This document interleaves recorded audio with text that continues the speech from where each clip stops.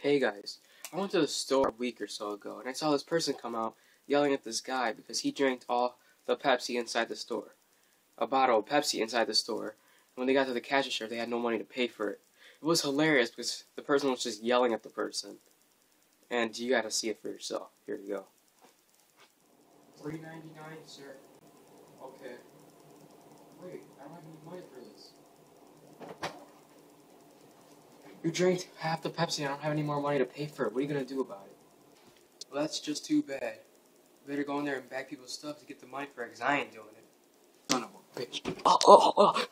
You killed me. Exactly what happened. So if anything happens like that, just choke the hell out of them. Anyway, see you guys next week. That tastes like shit.